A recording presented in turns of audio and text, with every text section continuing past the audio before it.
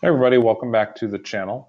For those of us that are developers in any of the modern stacks, we're likely to start using JavaScript at some point.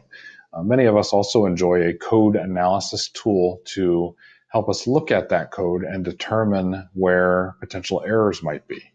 JS Hint is my tool of choice and my editor of choice is VS Code.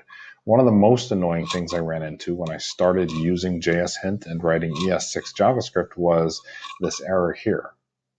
Let is available in ES6, use ES version 6. Now, it's not something that would damage or hurt your code, but I don't like to see squiggly lines in my code because that means there's generally something that I could do a little bit better.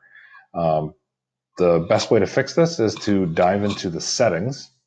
And if we go into File, Preferences, and then Settings, and the first thing I'll do is I'm going to split this off to the right so that you can see how we fix that error in action. And up here in our settings file, if you click on this little icon right here, this will take you directly into the JSON file that holds these settings. And if we scroll all the way down to the bottom here, I have some JS Hint objects or properties already started here. So I'm just going to add to it. And JS Hint options, okay?